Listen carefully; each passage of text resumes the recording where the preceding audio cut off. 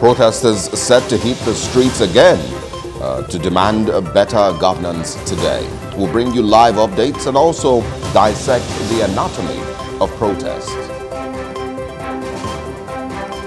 Clamor for restructuring continues. What kind of restructuring do Nigerians want?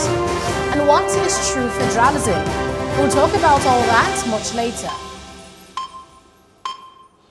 And also, Mikel meets with the Kogi State Governor, Yahaya Bello, and promises to support whatever future political position he wants to go into.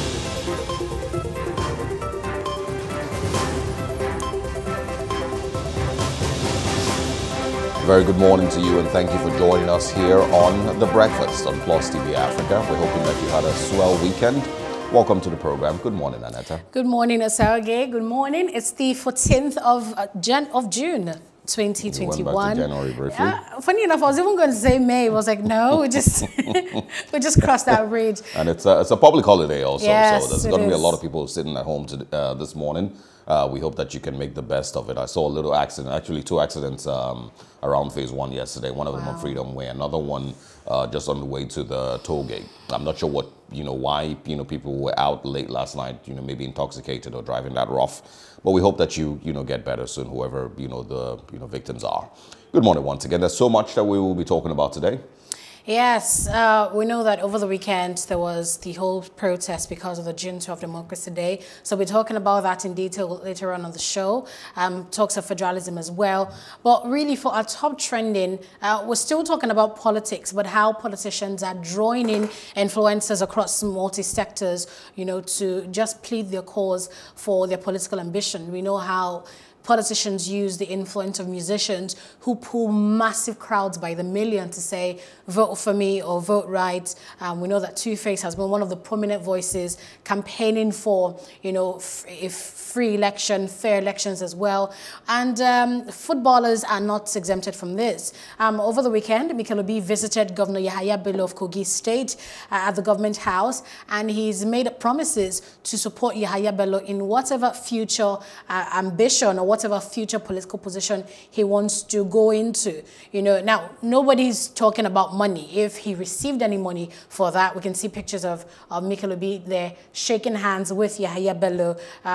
But we do know that Obi saying he would like to be there to support Yahaya Bello, be by his side through this journey, and help him achieve whatever he wants, which is for the betterment of Nigeria. And we know that there are talks about Yahaya Bello contesting in the 2023 presidential elections. There are lots of groups who have come together, according to you like to say 237 people come together to say we stand for Yahaya Bello. But we know how it works in Nigeria. So there's been clamors allegedly, supposedly, for Yahaya Bello to run for president in 2023. So the questions that are being raised is this another case of footballers just blindly supporting politicians? Is this for money? Is this just to use your influence to say, let Nigerians vote right this time? So there's just lots of questions for this. Is this about whoever pays the highest endorsement fee or just love for the motherland? Oh, well, I think, we, even on a public holiday on a Monday halfway through the year, should never, forget what is most important, and that is the fact that Nigeria needs something different. Nigeria needs a change. Nigeria needs, fresher minds. Nigeria needs, a totally, breath of fresh air, with regards to whoever runs for the presidency, and of course, even in the state level and on the local government level. So that's, very, very important. There is never going to be a lack of people trooping into, one government house or the other to pledge support, and I personally don't think that these things should be allowed to be distractions from what exactly the goal is. We as Nigerians, and I believe that the whole of the electorate already know who, might be a good candidate for that position. Some people would support, based on financial gain. Some people would support based on tribe. Some people still support based on religion and some of all of that. But in the deepest part of you, you would still know whether you are supporting the right candidates that will make your country better or not. I tweeted something yesterday, or I posted something on, I think it was on my Instagram story, that whatever it is that you collect from a candidate for whatever, level of support that you can give would only last a week or 2 weeks, no matter how much it is, maybe 2 weeks, maybe a month, maybe 5 months. But the disaster that candidate can cause to the lives of millions of Nigerians would last for 4 years and maybe also 8 years.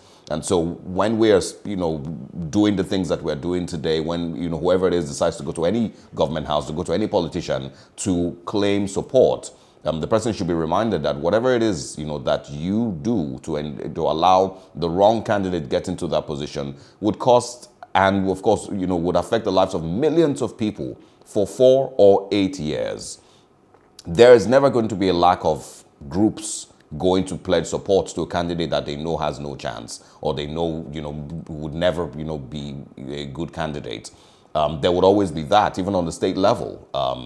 Mikel, of course, is within his rights to go to whichever government house or not. And of course, rumors would have it. Beer parlor discussions would always say that, oh, once you enter a government house, you're not coming out empty-handed. There's always going to be one thing or the other.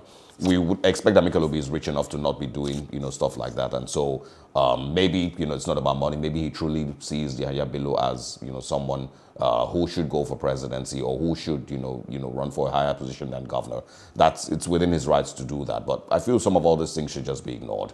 No matter how many people go there and come out, no matter how many people troop in there to, claim, support, I think we, as Nigerians and the electorate already should have a very, very faint idea of the people who should get to that position and people who shouldn't. And I personally don't think that, people should let themselves get robbed in the mud politically, because of that little financial gain that they could get. And I'm not saying that that's what Mikel has done, but of course, you just mentioned Two-Face, and what he's been saying, but in the past, there's been other artists who have been, called out because they supported one government or the other, and this is the disaster that, that government brought in, So how much did they pay you to, write this campaign song? How much did they pay you to be a part of this youth campaign when you knew that this thing was not going to be good? So you collected so and so amount of money or whatever it is, and this is where we are today. So it's going to be bad if eventually, in the future, Yahaya Bello gets there and doesn't do well. Mikel will always have his name in the mud as being one of those people who went in there. But there's never going to be... Another question really is, how much weight can Mikel pull? None, to be honest. None. And that's why I said some of all these things, it's fine that we ignore some of all these things. Mikel can't convince 5 people in his local government to vote for anybody. He doesn't have that level of political relevance, not even in the football world. You cannot, transform the presence that you had as a Chelsea player, as a Nigerian soccer player, to convince anyone to vote for anybody in the Nigeria that we are today, to vote for anybody that Nigerians do not see as a good candidate. The only way is if there is some financial gain, which is sickening, but it's stuff that we should ignore. So these politicians need to actually show they're working if they want the votes of the people. Absolutely. Not give money to influencers or invite them to the State House for presidential handshakes. He may not have invited him. He may have just, visited him, as a friend or possibly as someone who was in Kogi State that, that weekend and thought, well, let me stop by and see the governor. It could be anything. Meanwhile, what's his name again? Kamaru Usman, Ultimate Fighting Champion, welterweight champion, Ultimate Fighting Championship welterweight champion, also visited Yahaya Bello on his, when he came to Nigeria. This was about 3 days. He's been around. I think he's having a little tour. They're having an event. I saw Charles Okpaleke post something like that. They're having an event in Nigeria. So he's been in Nigeria. He also visited the Lagos State governor and took pictures with him. But I don't think that has a lot to do with politics. That's just being in the country and paying visits to... But Mikel Obi's statements, clearly made it, obvious that he was going to support Yahaya Bello in whatever political... This is quoting him now, that he's going to support Yahaya Bello in whatever political position he's running for. It's all just mouth. Yeah, I think, I've said it before, that any 5-6 people can form, a group and call it coalition of supporting youth coalition, and go to a government house and form support and get something out of it. I've seen these things happen, and it's very, very true.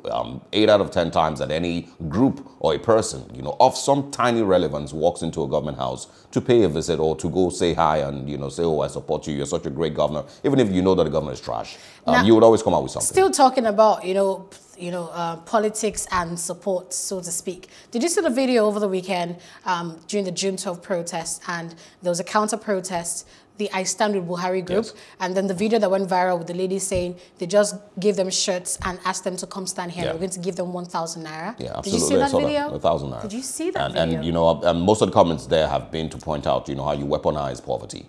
How you Well can put. convince 100 people, you can convince 1,000 people with 1 million naira, share 1,000 naira. There's poverty in Nigeria, and that level of poverty stops people from thinking. They want to eat today. They don't care about what the next 4 years will bring. They don't care about what the next 3 months will bring. Today they need to eat, and even if it's just one pack of noodles, they will take it and stand in line with you. They don't care what your views are, what your political stance is. They don't even care where you're coming from. The devil can bribe anybody that is poor enough with 1,000 naira to support him. Hitler would have gotten followers, would have gotten, a huge fan base if he had 1,000 naira to share to, people who are really, really poor and need that money. And those people who are in his those propaganda crowds, was enough. Yeah, those people who are in those crowds absolutely aren't there because they know what your message is. If you notice some of all those pictures, sometimes the placards are upside down. They don't know why they are there, But if you give them 500 or 1,000,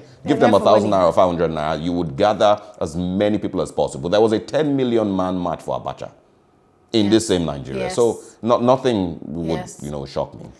Okay, so next up trending. This just goes to show the power of publicity, no matter how negative or positive it is. Yeah. And it's because of a popular Yoruba, well, not necessarily popular. She's gaining or getting into the limelight now, but her name is Adeyinka Alaseyori.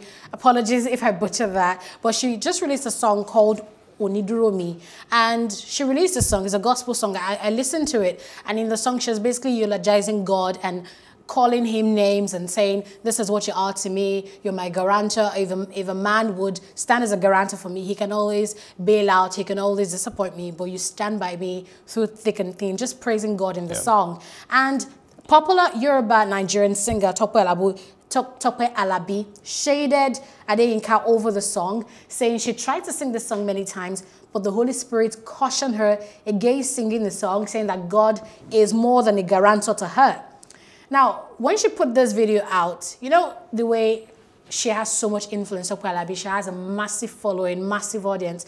So she put that video on her own social, and people began to show support for Alaseyori and criticize Alabi for her song, because obviously they had to go listen to this song that Tope Alabi was criticizing. So they say, wow, the song is actually great. We love the song. And they even started to do an Oniduro challenge.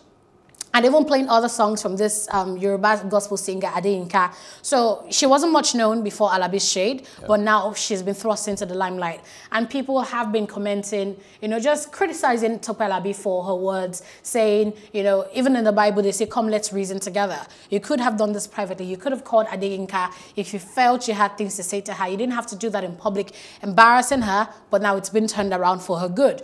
People there quoting the Bible, talking about how people thought this was going to ridicule people, or something that was planned for you. God is now turning it around for your good. So it's now giving Tope Alabi a bad rep and positive publicity, lots of positive publicity for Adeyinka, because personally, I never knew of this artist, but I've streamed her song even this morning, so that's basically where it stands right now on the Duro Challenge on social media, and lots of backlash for Tope Alabi. Well, I've known her for a bit, and I have actually listened to the song a million times.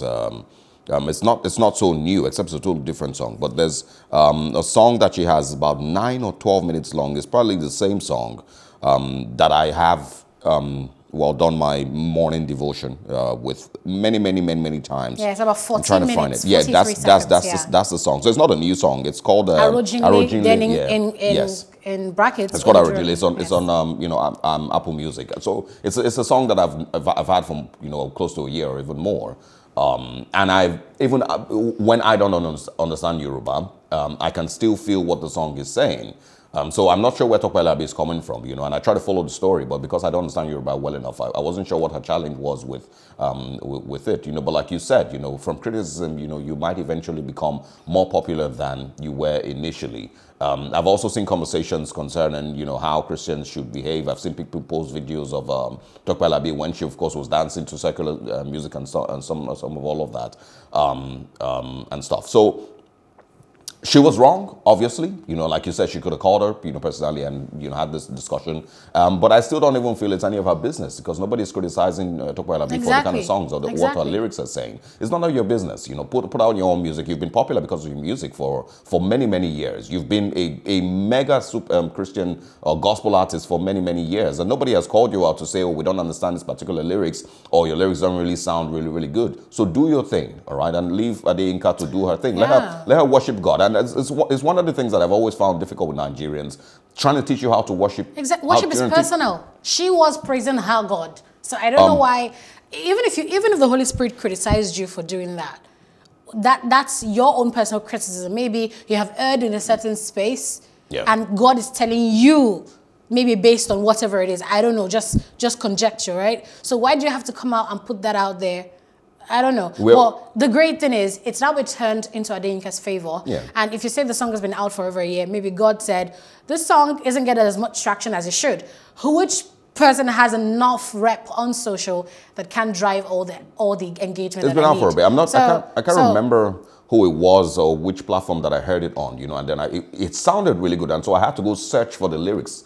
That thing, you type the lyrics on Google, you know, and then it refers you to the song, and I got it on and if you listen to the song, you can feel how genuine it is because it's not spurring you to dance; it's just worship. Yeah. So anyway, but Nigerians will always like to teach you how to worship, you know, in your own way, you know, and always be judgmental in their own way on how to praise God, you know, the God that everyone should have a personal relationship with. God means different things to different people. Yeah, so are you jumping on the challenge, by the way? No, I'm not.